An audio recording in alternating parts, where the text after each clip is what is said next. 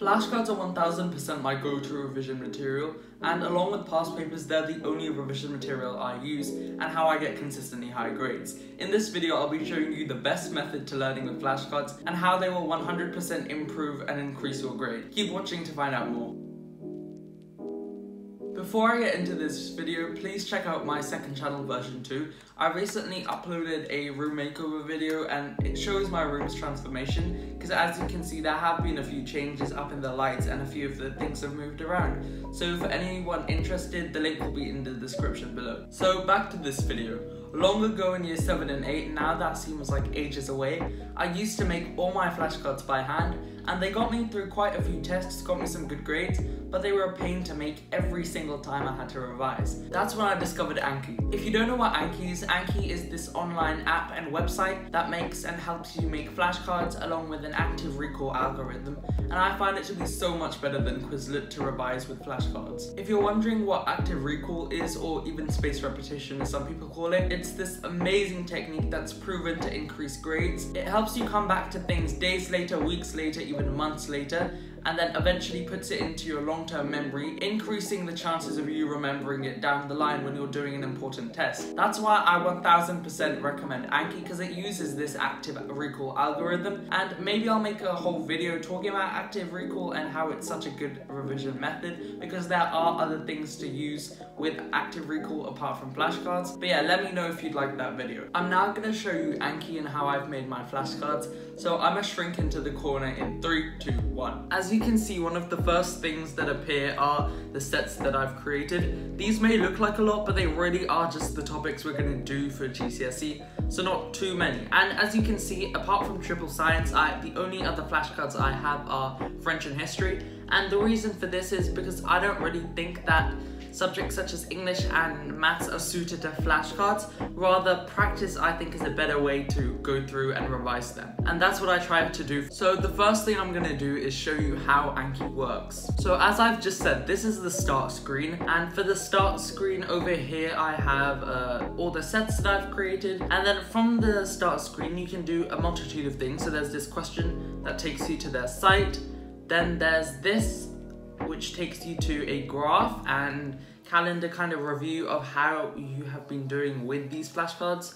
Then there is this search, which shows you every single flashcard in the set that you've selected.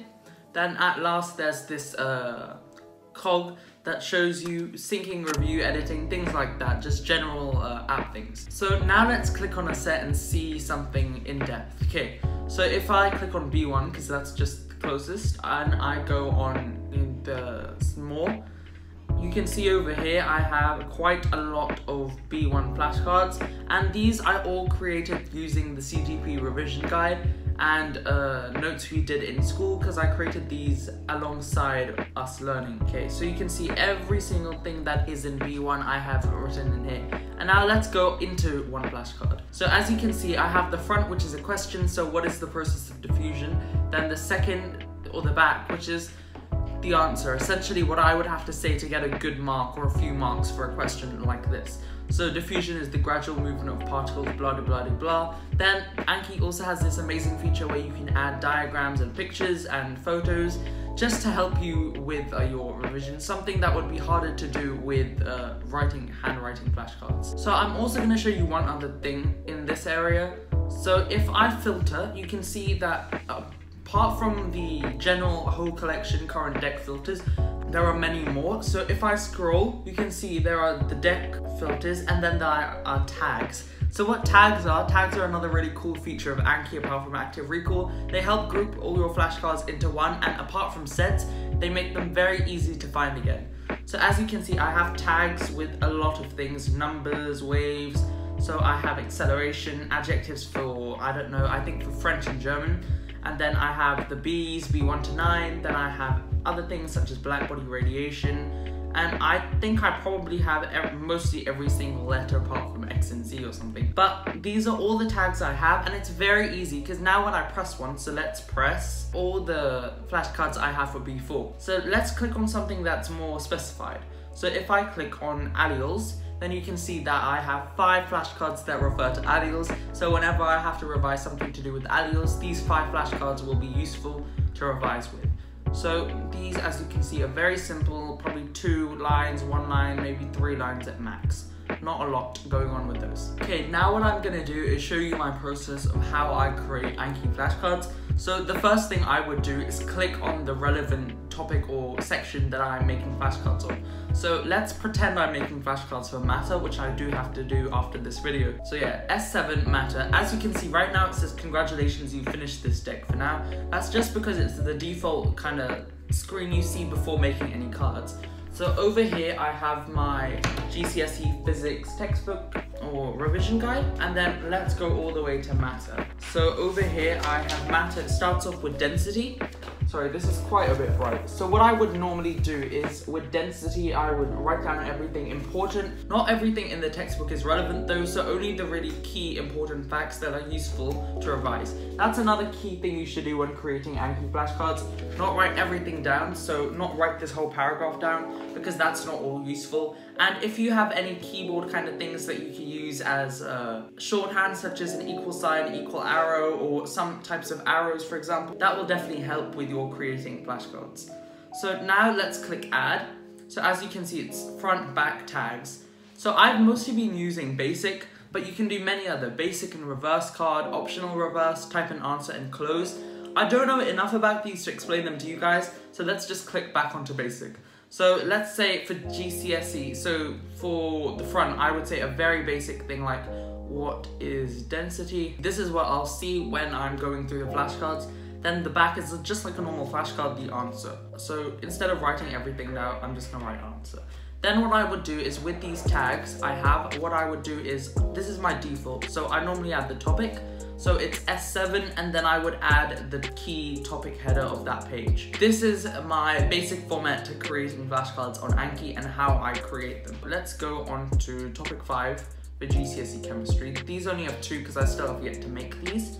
Now let's go on the first one, and then as you can see, this is how essentially I have made my flashcard. So I have the question, how do temperature and pressure affect the Haber process?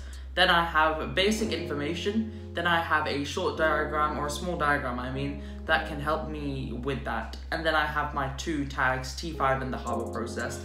Easier and helpful for whenever I have to get back to this. The last thing that's kind of significant in Anki is with the active recall. Yeah, as you go through a deck, they'll have many kind of things or graphs and pie charts to show you relating to how much revision you have been doing.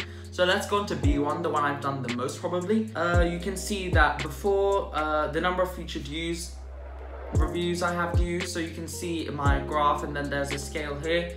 I haven't really known how to read every single one of these, but I'm sure they're important. I like this one though, the calendar one. It tells you how much I've revised and also shows you how many reviews I did. So you can see that with card counts, I have new, relearning, learning, young, mature, suspended. Most of them are mature, because mature meaning I've already done these quite a lot, because I really did spend a long time on the B1 because it's such a big topic. Then I have review intervals, how long I spent until doing the review again. Flashcard over, so practical, how can you investigate osmosis? You can see I have the answer, and then a page that kind of shows the experiment. And then I have 4 buttons underneath, so again, hard, good, and easy. So you can see they have different time intervals, 10 minutes, 1.9 months, 4.2 months, and 7.1 months. I haven't done all these topics in school, so for B7 to B9, we actually are yet to do that, and I still have to do that with my teacher. But I've already created flashcards on it just because I want to have a head start for year 11. Yeah, apart from that, there's nothing really else that I can talk about with Anki, and I think this video is long enough as it is. Hope you guys enjoyed and found this video useful. If I've also think I've missed anything, or I come back to something that maybe is interesting enough for me to make a follow-up video, I will do that maybe in the near future, maybe in the far future, who knows. But yeah, let me know if you'd like to see that as well. Once again, please check out my second channel, version 2. As I said before, I recently posted the room makeover, and it would mean a lot to me if you can go and watch it, or maybe even subscribe if you'd like to. And yeah, keep your notifications on if you do subscribe, because I'll be posting a lot more on that channel, and it will be things apart from studying to show you that studying is not all that I do. Once again, thanks so much for watching this video, and please like, share, comment, and subscribe. If there's anything else you'd like to know about Anki, leave a comment down below, and I'll see you all next week with a brand new video. Bye!